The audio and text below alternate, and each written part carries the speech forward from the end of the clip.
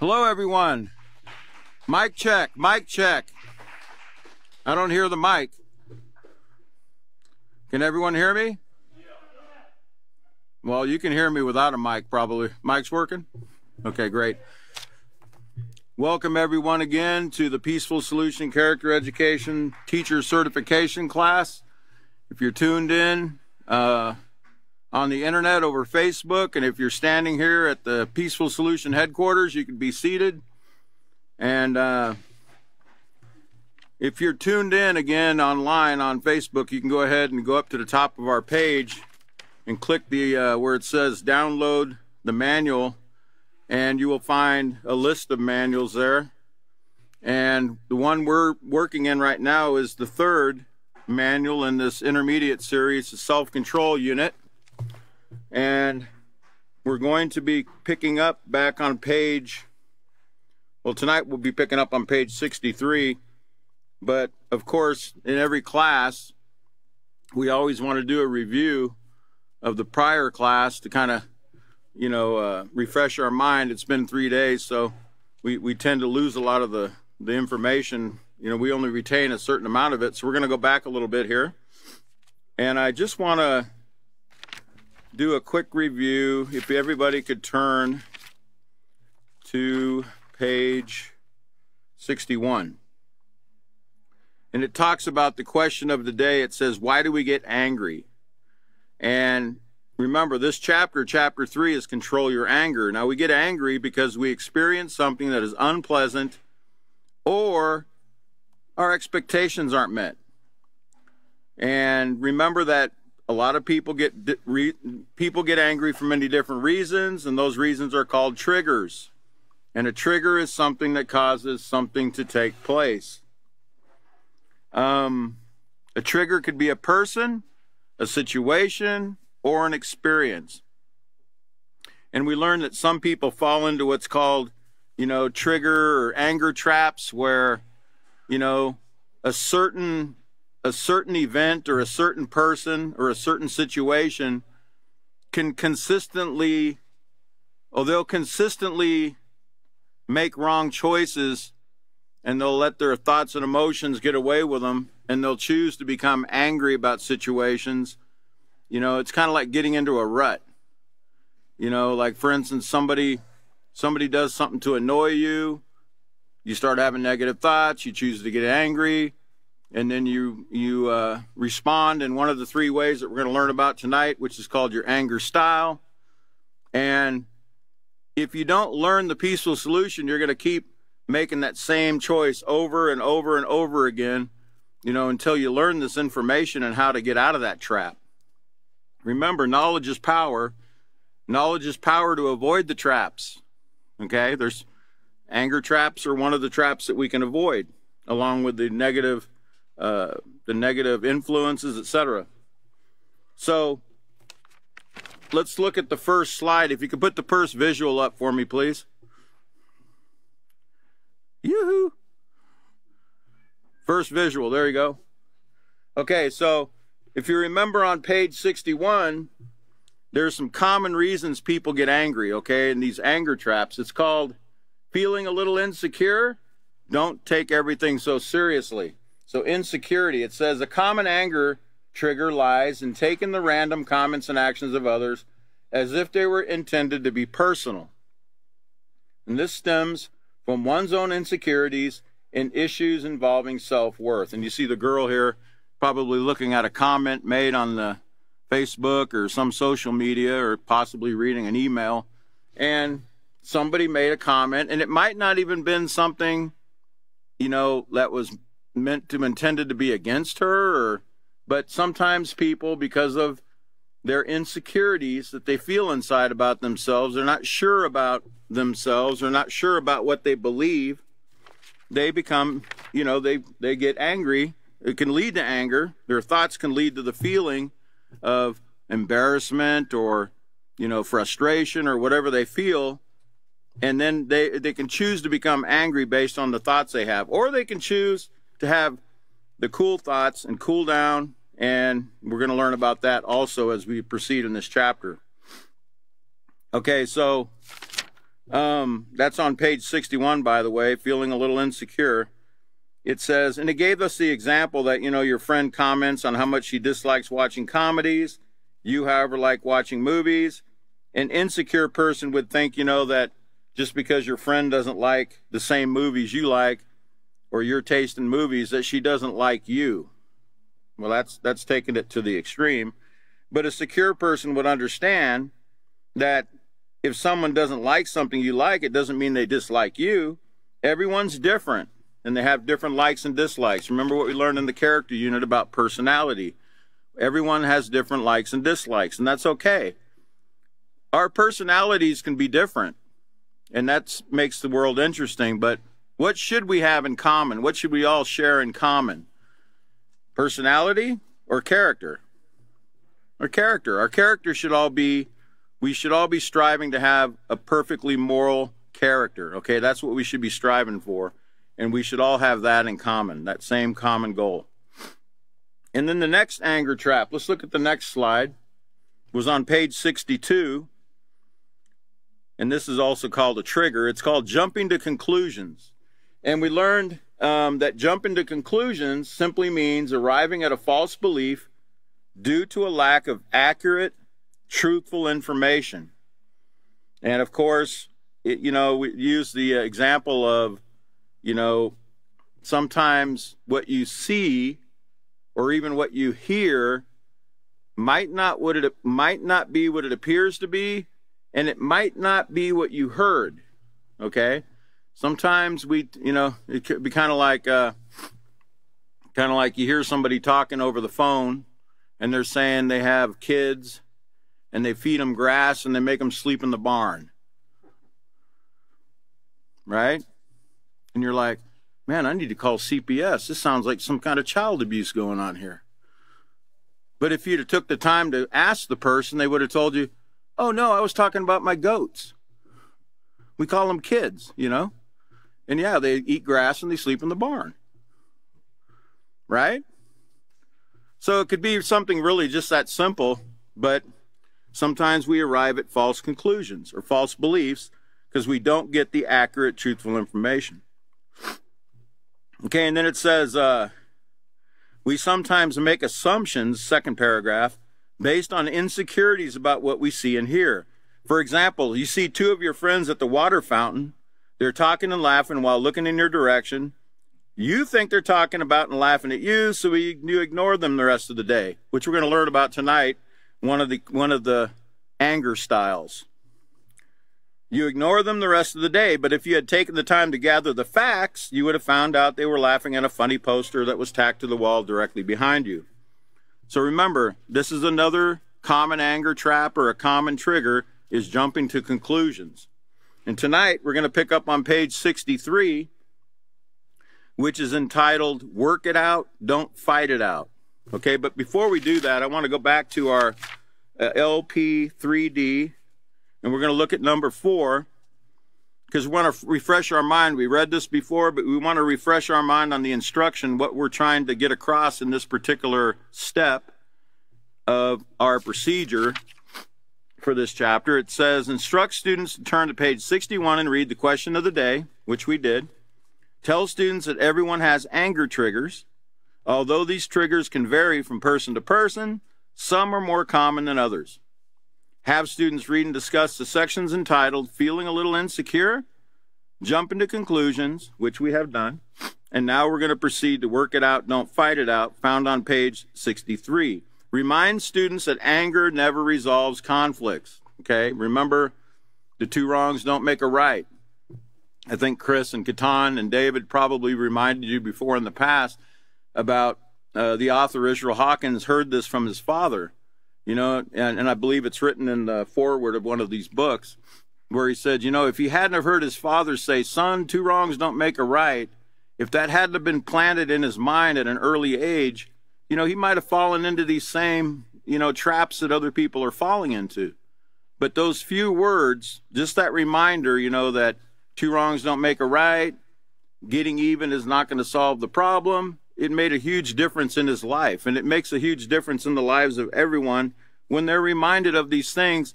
and it's coupled with the teaching of the peaceful solution, which gives them and implants in them this self-control that they need to carry that out, or carry out the thoughts that will lead to the peaceful feelings and the peaceful actions. So let's go ahead and look at page 63. Work it out, don't fight it out. And by the way, let me tell you, that umpire standing, you notice he's got on a helmet, or he's got a face guard, and he's got a chest protector. It's not smart to get in between two people like that, It's kind of like two dogs are fighting, and you take them by the ears, trying to keep them from biting each other. What do you think you're going to get? They're probably going to bite you, right? So it's not very smart to get in the middle. But now, when we get in the middle, when we become mediators when we're a peaceful solution mediator, doesn't physically mediate. They don't get in between them and hey, break it up. What we do is we're preventive medicine. We try to educate people to behave in ways that won't start a conflict in the first place, like not to steal, not to name call, not to tease, not to bully, to show that respect to everyone. So, but if there is a problem, we don't take sides. What we do is we try to get both parties to see what the peaceful solution says and how they can resolve their difference, their conflict. Remember, a conflict is a disagreement between one or more people, and we try to show them how to resolve the conflict in a peaceful manner where nobody gets hurt or property gets damaged or the environment gets hurt in any way. So it says, another common anger trap lies in using abusive behavior as a means to resolve conflicts. Just because you have a conflict with someone does not mean you have to resort to verbal or physical abuse to get your point across. Conflicts are not excuses to become angry. Conflicts are simply disagreements between people with different opinions, different needs, and different wants. As you will learn in the next chapter, respectful communication and interaction, as well as listening to each other, can resolve any conflict a lot faster than anger ever could. Now, I want to ask you a question. I want you to go back in your memory here to when you were very young, because you're going to have to do that right now, because where did we get this idea that just because we have a conflict with somebody that we have to resort to verbally or physically abusing someone to get our point across? Well, we learned this at early ages, at a very early age. And one of the ways it was done was through the media, whether it be cartoons on TV or whether it be comic books. I mean, even in the comic books, I remember, I think I told you about the old Charles Atlas bodybuilding ad they had in every Archie and Veronica comic book. On the back, it would have some guy sitting on the beach with his girlfriend, and some bully came along and kicked sand in his face in front of his girlfriend, and the skinny little wimpy guy was like, oh, he's all embarrassed, because he got sand kicked in his face, and everybody on the beach saw it, and this and that. So he thought, what can I do to get back at this bully? How can I retaliate against this guy? This guy's like, 6'5" and, buff and everything else. What am I going to do? So he finds out about the Charles Atlas bodybuilding program, and it shows, he goes to the program. It shows 6 weeks later, here he comes, he's all buffed up like that guy that kicked the sand in his face. Then he sees him on the beach, that same guy that bullied him. He sees him on the beach and he knocks him out. And his girlfriend's like, woo, you're my hero, right? Because he took the Charles Atlas bodybuilding course, I mean, really, guys? Really? That's the way to handle situations like that? That's going to bring peace? Because I guarantee the guy that kicked his sand in his face originally, he's probably going to come back, right? Possibly he might bring a knife. Possibly he might bring a gun. Right? Because The one guy might have won the battle, but the war goes on. And that's the way it is in society out here. You know, I think Chris mentioned we have a video that one of our Peaceful Solution instructors made because he was bullied in school up in Wisconsin, and it's called Tit for Tat. And it shows, I think we'll show it one night, possibly Chris or Catan or David can show it, but it shows the stupidity of retaliation and what it leads to, and how it's so simple for an argument between a conflict between two people to escalate and escalate and escalate, where eventually somebody pushes a button and we have a nuclear war. Which, you know, who wins a nuclear war? No one will win. You know, there's going to be devastating consequences for everyone, not just the two people that are going at it. Okay, so we've got to learn how to work it out, not fight it out. So we learn these things at an early age, and I'm going to show you one of the ways we learn it. And I'm not picking on this particular cartoon, but I'm going to show you one of the cartoons I grew up with that had a huge effect on my attitude, the way I perceived how to handle situations, etc. And I didn't even realize it was taking place. Let's go to this next visual. Okay, so Tom and Jerry, as an example. This is only one example of many I could have brought, but I want to, this is from Wikipedia. This is a Wikipedia article, and I want you to listen to what the pertinent part says here. It says Jerry's the mouse, okay? Tom is the cat.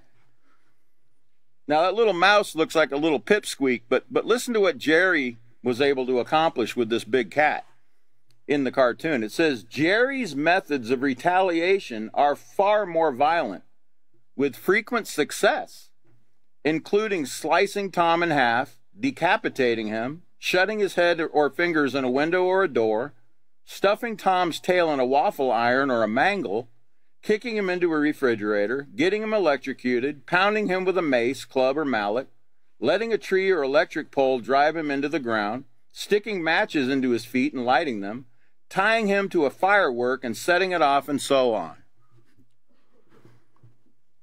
And this went on for 30 minutes. This went back and forth between the cat and the mouse, back and forth for 30 minutes. 30 minutes of programming, okay? And I watched it. I think Tom and Jerry came on every day after school.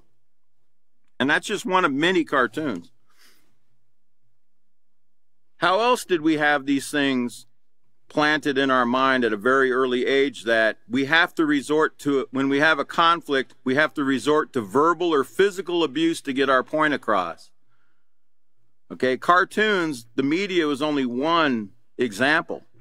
Let's look at the next example, the next visual. Okay, we had, you know, from a very early age, the boys had our G.I. Joes, right? We had our G.I. Joes. I had hundreds of them, I think. I used to stand them all up and knock them all down, pretending, you know, I was in a war, and, you know, then I'd stand them back up again, you know. I mean, all day long, you know, with the G.I. Joes. And then we had I know my parents used to buy us the model airplanes, the fighter planes that we would put together with the glue. And of course, you know, not just these kind of toys when you're young, but as you get a little bit older in your teen years, you start to use that Xbox, right? And what do they have to offer on the Xbox? You know, we went through a lot of these things in the character unit. We talked about a lot of these influences, you know. For the most part, what are they doing on these Xboxes? Are they playing peaceful games that teach them how to resolve conflicts in a peaceful manner? You know, like peace building, you know, I guess diplomacy games, you know, where they're all sitting around a table in the video and they're all discussing how they can solve this problem without anybody getting hurt. That's what they're doing? Yes or no? No. What they're doing is they're learning how to blow things up, how to decapitate people, how to shoot people. They're learning the art of war. They're learning the art of war. They're learning the way of war, okay? Because when you pick up I don't care if you pick up you're using a joystick. I don't know why they call it. That's a false thing right there, a joystick. Joy as you murder, destroy, cause mayhem and damage, right? That's a joystick. So they're putting in your mind that that's, and think about it, that same joystick, put that Xbox back up for a moment, please. Actually, that one's got a little bit of a different thing on it, but the joystick that I remember when I was growing up had an actual little stick that stuck up there and you would move it around, kind of like a stick shift on a car. Do you know that that's the same device they have on the guys that control drones for the military? A guy could be sitting 2,000, 3,000 miles away, and he's got a drone up there looking for somebody that he wants to kill, that he wants to murder in a war, and he can actually, with that drone sitting 3,000 miles away in a little room somewhere like he's playing a video game, that drone can zero in on that person that he wants to destroy, that he wants to murder, that he wants to wipe off the face of the earth, and with the push of that button, just like he does on the video game, that person's life can be zapped out. Their car destroyed, those things are pretty accurate. But the guy that's it's like to him, it's like playing a video game. It's not, there's nothing to it. He just guides the drone and he pushes the button and boom, the life is zapped out. He doesn't even have to see the blood. He doesn't have to see anything. Makes it simple, I guess. Is it so simple? Have you ever seen a scene where you had, I've seen scenes of, what do you call them, suicide bombers, like in Israel. We have the conflict with Israel and Palestine. I've seen pictures of suicide bombings, real pictures. We only hear on the evening news, the major networks, they don't show what really occurs. You only hear or read about, suicide bombing kills 10 people. But they don't show you the real face of what it looks like the limbs, the arms, the head, all the body parts everywhere, all over the place. They don't show you that. They don't show you what it actually does. The shrapnel and how it comes out, and there's nails sticking in people, and whatever things that they put in those bombs that they strap on somebody, that somebody actually straps on themselves because somebody's convinced them that war's the answer, that how to resolve your differences is go destroy yourself and destroy your enemy over there. Just strap that bomb on. And we have young children that do this in many countries that are taught to do this. They're taught to kill their enemy at a very young age. Now, we're taught the same thing, so don't start don't start thinking too highly of ourselves here. We're taught the same thing. We just don't actually carry it out, physically, but we're carrying it out in the video games. When we play the point and shoot games, when we use the joystick to destroy. Hate to call it a joystick. It's really not the right term. But remember, I'm talking about things that we've grown up with that have been put in our minds from a very young age that have actually solidified in our minds that war or fighting back, retaliation is the way to resolve our conflicts that we have with somebody. In fact, I remember when the Vietnam War, they actually called it the Vietnam conflict. I don't know why they called it a conflict. They confused war with conflict. A conflict is simply a disagreement between two parties. A war is an absence of self-control between two parties where they go into a rage and they just start destroying everything. So there's a difference between a conflict and a war. Okay, now let's look at the next visual because I want you to understand something that we learned in the character unit. They call these TV programs, Tom and Jerry, or any of the other TV programming that we're watching. This violent programming is being programmed into our mind and heart. It enters in through our eyes, our ears. Those are the ports. Those are the ports of entry that the influences come through. And it's downloaded into our brain. Okay? It's taken into our brain and into our heart. Okay, now, we might not even realize, what I want you to understand is, when we're watching these things, it's not like we're sitting there thinking, okay, I'm programming myself, to get even, or I'm programming myself, to have a certain attitude about, we're not even thinking about it. We're just enjoying what we're seeing. We're just thinking it's entertainment. It's harmless. We're not thinking there's anything going on. But we are being programmed. Your brain is a computer. Your brain is the most powerful. Your brain is more powerful than thousands of computers, thousands of the most powerful supercomputers that you could ever imagine. Okay, your brain can store more information, is more powerful than anything mankind can even dream of. Okay, and that information is being downloaded. It's downloading. Now, guess what? Look at the next visual. Do you remember what we learned on page 65 of the character unit? Once it's downloaded, once it's taken in at a very young age, or even as a teenager, or even as an adult, it becomes a part of the subconscious mind. I remember one of the first classes we did in the certification, Chris showed a picture of how subtle influences are. Remember, and he showed that picture of the iceberg, and how, something can look really small. The iceberg looks really, really small, but when you look underneath the water, when you go underneath, you see the iceberg is actually probably 90% bigger than you actually see on the surface. Well, the subconscious mind is the same thing.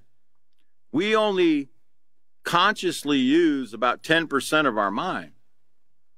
The other 90%, called the subconscious mind, that's underneath, all this information is being stored away in there. Everything that we see, everything that we hear, everything we experience, everything even our mother experienced when we were in our mother's womb is in our subconscious mind. The author of The Peaceful Solution said you can take a book. You can take a book and you can just flip through it. Like I'm flipping through this book right here, just like this. And I'm just glancing at the page. I don't have to read the page. I can just, if my peripheral vision hits that page, you know what I just did? I'm down, my subconscious mind is taking a picture of every page I'm looking at. Every little word on this page, every picture, every little dot of an I, and everything is being downloaded into my subconscious mind. Now, I'm not telling you a way to cheat, where you remember, you can't use it. You're not going to be able to just pull it up at will, So you can't say, yeah, I read a book in 1 minute, Well, it's not going to work. You're not going to remember it all. But your subconscious mind, it's going to remember every bit of it. Okay? And you all know as well as I do, you can close your eyes right now, and you don't even have to close your eyes. And you can think of any movie you've ever seen, or any song you've ever heard, or anything you've ever done, and you can sit there and you can live it again in your mind. You can even see, in Scarface, he's standing there in the movie Scarface, Al Pacino, he's standing there, and he's standing on the balcony, and he's like, I'm Tony Montana, and there 200 bullets are ripping through him, and he's all like standing there, because he's all high on cocaine, and his body's all, he's all worked up and jacked up, and he's taking 200 bullets into his body, and he's still talking. He's still talking, these bullets are ripping through his body, but he's still talking, In Hollywood, you can do that. You can keep talking, even though there's 200 bullets, just strafing through your body. How many bullets do you think it would have really taken to take him down? Hollywood has a really strange way of impressing things in your mind, where they made you think that you know, this is some kind of hero, man. Look at this guy. He's a hero, you know. No. No, it only took one bullet to take him down. Okay? But these are the kind of impressions they put in your mind, and, you know, you don't forget them. They make it so believable and so real in your mind, you know, these scenes they show you, you know, of violence. Because they want you to remember, you know. There's somebody that wants us to remember. Okay? I don't know if we ever kind of got into it in the, but we will, I think, later on in this unit of the peaceful solution, a little later on, about how, you know, the military, the Pentagon, and Hollywood have a I'll scratch your back, you scratch mine type of relationship. Did you know that Hollywood producers have offices in the Pentagon, the War Department in Maryland there? And did you know that they're actually able to use, the Pentagon will allow them to use military equipment in exchange for, you know, hey, let us look at the movie script and approve of it, and make sure you make the military look really great, you know. Make sure, you know, you make the military look glorious. Make sure you make war look glorious. We don't want it to be a downer to people. We want them to think war is a great thing, because we want people to join up. They're looking for recruits, right? Now, go back to that gun, or that G.I. Joe, or that, you know, the Xbox, or whatever we were playing when we were young. Somebody was trying to program us because they need fighters. Plain and simple. And if you don't believe me, you can go on the internet right now and you can look up the Hasbro toy company, just as an example, and you can find out that way back in the 40s, they were looking for, you know, they needed people to fight, because not everyone wants to join the military. You know, there's a built-in aversion, remember, to killing your own kind. Even little children know you don't pick up a pencil and start stabbing your friend because, you know, he got in your lunchbox or something. You know, they know better than that. So people have to be programmed to kill, programmed to want to destroy. And the toy companies made a deal with the military planners, and they started making cap guns and, you know, little cap guns for children to play with. And they started selling them in the toy stores. And parents started buying them. They didn't really know what it led to. They didn't understand what it would lead to, putting a toy gun in their child's hand. They didn't understand. But they understood when their boy got older and they saw him with a real gun in his hand, and they said, "Hey, what are you doing with that gun? Put that thing down." "Well, what's wrong, Mom? Been using this thing since I was knee-high to a grasshopper." "Yeah, but that's a real one." "Yeah? Let me ask you this." And I ask parents this. This is something I ask them because I want them to really visualize. We don't think there's anything wrong with putting a toy gun in someone's hand. But what if you walked in your house and your child was sitting there with all of his friends around the dining room table, and they had a toy bong, you know, and they were all sitting there passing it around, pretending they were getting high on cocaine, you know, on, what's that called, crack?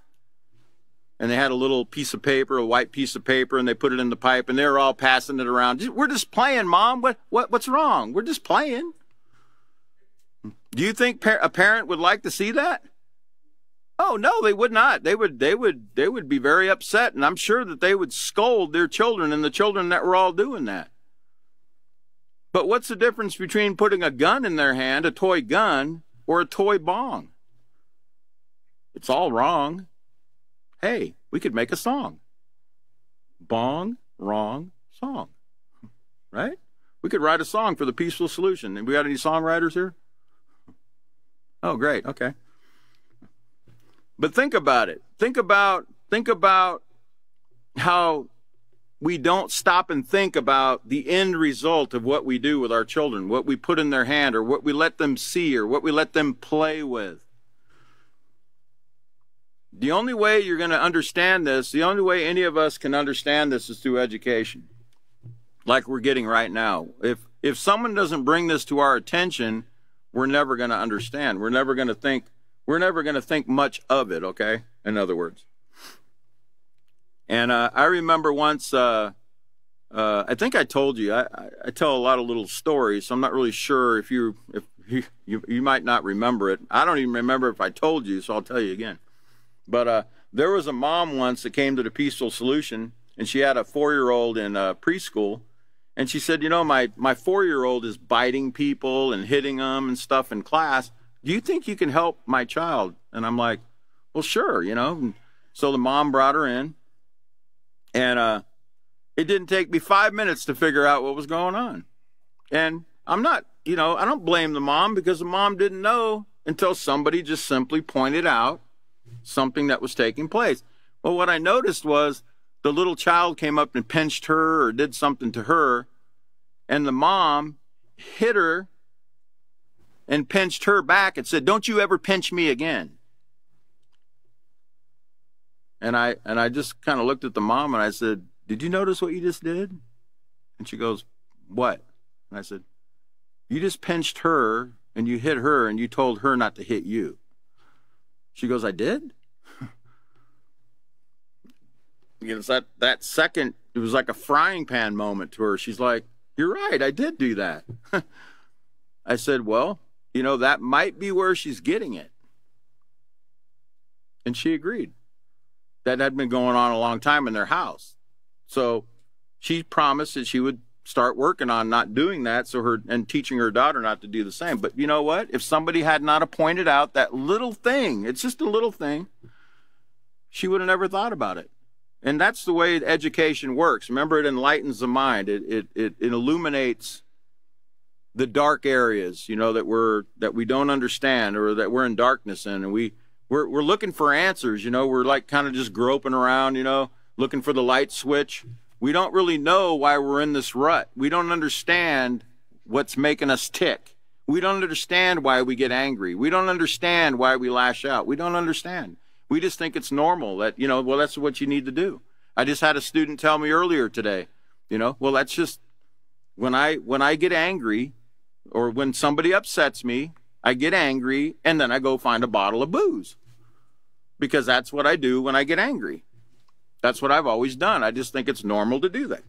I said, well, we got to stop thinking it's normal to do that. Now that we know it's not normal to do that, now we need to start thinking, what else can we do when we choose to get angry? What else can we do? What else could we do besides grabbing that bottle of booze? And it's really just as simple as that. It's learning the steps, learning the techniques, and learning this information that enlightens us and helps us to make better choices. So let's look now at straight talk. And can you put up the next visual so everyone can read this? It says, don't use anger as a way to shield yourself from having to deal with some of your true feelings. Many people respond with anger rather than expressing their emotions, such as feeling hurt, disappointed, or afraid. By the way, those are called what? Those are called emotions. Hurt, disappointed, afraid. Those are primary emotions. Those are primary emotions, okay? It's okay to feel those, okay? But we need to deal with them and express them in appropriate ways, okay? Anger is not a shield to hide behind. It's okay to calmly express some of your other feelings. I had a student in Zapata, Texas. And it was a couple. Actually, it was a couple. And one day, the wife called and said, "My husband's not coming to anger management class tonight. He's very upset with me." And I'm like, "Oh, okay. Well, what's he upset about?" She said, "I got a job." And I'm like, "You got a job? I thought he said something about y'all needed more money or something. He's upset that you got a job?" She said, "Yeah." And I thought, well, that sounds kind of strange. Now, being an instructor in the Peaceful Solution, I also understand that you got to get both sides of the story. You know, I'm only hearing one side. But when I called the husband, actually, before I called the husband, she had told me that I said, well, where did you get a job at? She said, well, I got a job at a convenience store. I said, oh, a convenience store. She goes, yeah, I'll be working from like midnight to 7 in the morning. I'm like, oh, okay. And now we're getting somewhere. Right? Now we're getting somewhere, because if I was a husband and my wife came home and said, honey, I'm going to be working the night shift at a convenience store, like one of these convenience stores where all kinds of different people come at night, right? Most people that are up at 3, I'm not saying, the truck drivers, they're out 24 hours. They're truck drivers, they're great guys, man. They move all of our stuff around. We need them truck drivers. But there's a lot of other things that come out at night. The cockroaches come out of the woodwork at night. When you go in some of these convenience stores, you'll know what I'm talking about. Don't go at 2 in the morning, okay? I'm telling you, don't go. But if you are there at 2 in the morning, you'll see what comes out. A lot of drug dealers and drug users and drunks and things come out, and they're hanging out at the convenience store. So I'm thinking, now, if I was her husband, how would I feel that my wife was going to be working from midnight to 7 in a convenience store in the middle of nowhere? How would I feel? Yell it out if you know how I would feel. Excuse me? Angry? No. What would my primary emotion be when I first heard? Yeah, I'd be afraid. I'd be afraid for who? My wife. I'd be afraid for her. I'd be afraid for her safety. I'd be afraid for her safety. And I'd be afraid that, because a lot of bad things could occur to my wife if she was working that late at night at a convenience store. So I would be afraid. But you know what? In the culture that I was teaching in the Spanish culture, men have been taught, you don't cry, you don't let them know you're real, you hide behind the anger. Put that anger shield back up, please. You see that shield? Instead of expressing my true feelings like, wow, honey, I'm really very afraid that you're going to be working at that convenience store, that late at night. That's dangerous. Those places get robbed and people come in there and there's all kinds of riffraff going on there. Now, I'm very afraid for you. Oh, no. We can't do that. We got to hide behind the anger shield, right? And say, you ain't working nowhere. Right? Because that's what we've been taught to do. Rather than just expressing our true feelings, right? We got to put on the machismo, the macho man. We got to stand behind the anger shield and say, no, you ain't getting no job. You don't need no job. Right? And that's what took place. Okay? I understand that now. You understand that now. He understood that later, after he actually came to class that night, because I called him and we talked, and I understood how he felt. I would have felt the same way. I just wouldn't have reacted the same way, hopefully, because I've been taught the peaceful solution. So I would know, okay, if I feel afraid, I need to just tell her I feel afraid, not hide behind that anger shield and use anger as a shield to hide behind. Okay, and that's what this is showing us. Don't use it as a shield. Work it out. Go to the person that you're upset with, that might have embarrassed you or might have frustrated or annoyed you or whatever feeling, that you had, and work it out the right way instead of hiding behind anger, because that's not going to, all that's going to do is create a conflict, a bigger conflict like we saw with the man and the woman. And they did learn. It's a great thing that they had the peaceful solution in their life, and the woman actually didn't go to work. She didn't go to work at that place, okay? Because she saw, once her husband pointed out to her the danger of it, and once I talked to her about it, and we had a class and we all discussed it, she said, you're right. I never really thought much about that, and I never really thought that my husband would react that way, but now I understand he really did it out of care and concern. He just didn't know how to express it because he hadn't been taught about what we're learning right now.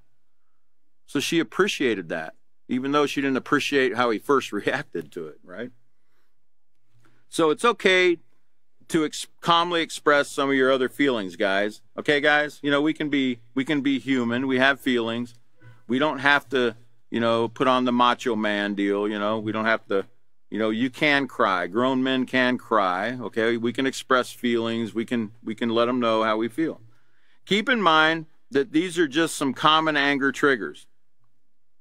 There are as many different anger triggers as there are people. It's up to you to discover your anger triggers in order to control your anger.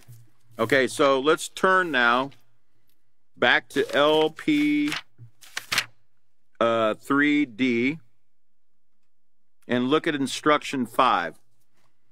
It says, instruct students to turn to page 64 and read the section entitled Anger Sequence. Have students learn their anger cues and complete the self-evaluation on page 64 through 68. They will summarize the evaluation on page 69. So let's go ahead and turn to page 64. We're not going to get through all of this tonight. Catan will have to pick up next class and cover more here, but let's get started because we still have a few minutes left. And look at anger sequence. Now, you know what a sequence is. A sequence is, you know, it's an order of events that take place after something takes place. So let's look here. It says, whether we realize it or not, there's a series of steps that lead to feeling angry. These steps involve our anger triggers, thoughts, and feelings. In learning to control your anger, you must be aware of all the steps that lead to anger. What do you mean there's steps that lead to anger? It's immediate, isn't it? Your steps that lead to anger? Man, I got angry right away. It only took 2 seconds, right? Well, guess what? No, there is steps. And once you learn the steps, it's very important that you know each step so you can learn how to cut it off at step 1 or step 2, actually. You won't be able to cut off step 1 because triggers come in all shapes, forms, and sizes, right? A trigger can be an experience, a person, etc. You can't stop the test from coming, can you? Unless you go hide, even if you go hide in the Himalayan mountains, you know, you're going to get tested. Bigfoot will be up there or something. I don't know, you know. Somebody will be up there to test you, okay? I think they call it a Yeti, right? The Yeti will be up there. Maybe the Dalai Lama will be hiding up there somewhere or something. But somebody's going to be there, okay? Even your own mind. Remember, conflicts can start in our own brain, right? We can have a conflict with ourselves and start arguing with ourselves. So we can't keep the trigger from occurring. We can't stop that. But we can stop it at step 2. And that's what we're going to learn. So let's look at step 1. Anger starts with an incident that pushes our buttons and triggers our anger. Conflicts, disagreements, insecurities, and disappointments are examples of common triggers. What are your anger triggers? So you're going to ask your students to list at least 3, and they probably might not be able to list 3, but at least get 1 out of them. You know, that'd be a great first start. Ask them to think of something that triggers based on what they've learned already here that we just went over in the last few pages. Ask them a common thing that trips their trigger, so to speak. The second step is hot thoughts. What you say to yourself when faced with one of your anger triggers determines whether you become angry. Thoughts like, how would she like it if I did that to her? Or, he makes me so mad I could smack him. Those are called hot thoughts because they fuel your anger and make you feel you have the right to be angry and to act on your anger. Using any of those 3 triggers we listed in question 1, write what thoughts you would typically have when faced with one of these triggers. Now, a lot of times when I ask that question to students, they won't tell me their thoughts. They'll tell me what they do or what they say. And I'm like, no. Not what you say. Tell me what you're thinking before you say it. Make sure they understand that you're saying, no, what are your thoughts? What thoughts are going through your mind normally when something like that takes place? Make sure they're not telling you what they would say or do. Make sure they're understanding that you want to know what kind of thoughts are going through their mind, what kind of hot thoughts. And And once they understand that, they'll probably tell you a thing or two, and hopefully that'll be rated G, you know. Number 3, third step, is feelings. Our thoughts produce our feelings. Therefore, hot thoughts justify our choice to feel angry. Remember, our feelings affect us both mentally and physically. Angry feelings can cause physical changes like an increase in heart rate, headaches, and stomach aches. Angry feelings also lead to irrational thoughts that intensify these physical changes. Anger creates a vicious cycle which, if left unchecked, will lead to violence. That's why it's so important to pay attention to those very first physical changes that accompany anger. The physical changes you experience when you're angry are called anger cues. You know, think about I'm sure you've watched like how they make a movie, like how they make movies. They have what's called cue cards. A cue card tells the actor, you know, it says, okay, now walk into the door, look at her and say, hi, honey, I'm home. Right? It's written on a card. It's called a cue card. And all they have to do is look at the card and follow what the card says and do what the card says. It's called a cue card. Well, a cue, in this case, is what kind of physical feelings am I, like what kind of physical changes are going on in my body right now? And I'm gonna read you some anger cues here so you can see what it's talking about. When you recognize and listen to what your body's telling you, that's your cue to start practicing self-control. In other words, it's like somebody's holding up a cue card and saying, all right, you feel this? You feel this coming on, so hey, whoa. Self-control. Remember, self-control. Remember what you learned in the Peaceful Solution. Take the following self-evaluation, check all the cues that apply to you. So here's some common anger cues. Your heart beats faster. You can actually hear it pounding. Your body temperature changes. You feel really hot or cold. You start speaking faster. You start speaking louder. You start to tremble or shake. You breathe faster. Your face gets flushed. You clench your fists. You grit your teeth. You get an upset stomach. Now, you might not experience any of those, or you might experience multiple ones. Do you have any other anger cues that are not listed there? You know, ask your students, is there something else you feel physically when you know you're beginning to become angry? You know, they need to recognize these things so they can understand the steps, so they can understand that, hey, even if I went past step 2 and I didn't practice self-control yet because I let my thoughts stayed hot, even when you get to step 3 and you start to feel, you know, these feelings, you can still cut it off. You can still recognize, hey, whoa, anger cue. It says, you know, the cue is control yourself. You can recognize that and say, okay, I need to stop, think, you know, weigh out my options. Stop first of all and just calm down, right? Let my emotion pass before I say or do anything. And that might take a while, you know, however long it takes to calm down. All right, flip the page over. So the next step, and I'm going to go ahead and put up that last visual. I want everyone to look at these anger styles as we're reading this. The next step, step 4, is behavior. Uncontrolled anger can lead to rage and even violent behavior. The typical angry person might have one of the following 3 responses: withdrawal, displacement, or attack. To withdraw means to ignore the source of the anger. People who withdraw either pretend they're not angry or they hold their anger in. They give others what is commonly known as the silent treatment, as you see on the left. Okay, you know, the person, you know, got his arms crossed and he's looking the other way and you don't want to talk to that person. Okay, he's not saying anything. That's called withdrawal. That's the anger style of withdrawal. People who withdraw stew in their anger. Eventually, people who withdraw reach their breaking point where their anger erupts, causing harm to themselves or to others. Studies show that holding on to anger actually weakens the immune system, making the body vulnerable to disease.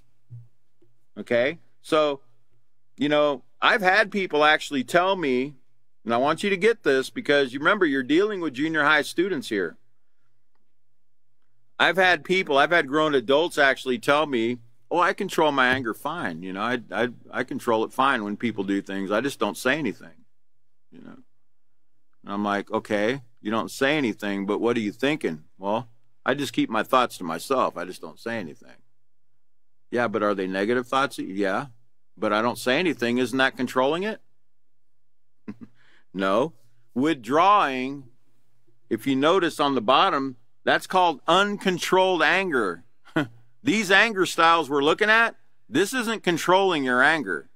Even if you keep it in and you hold it in, that's not controlling it. That's not managing your anger. That's called holding on to a grudge, right? That's like holding on and bottling up resentment. And eventually, what do you think is going to take place? It's going to erupt.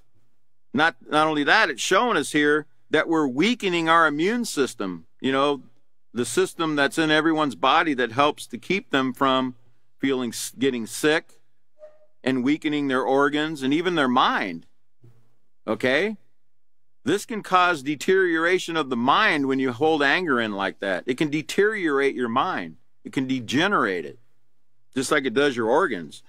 Now, the second anger style, it says attacking. Attacking when angry results in physical and verbal abuse. Physical abuse includes hitting, kicking, slamming objects, or pushing people.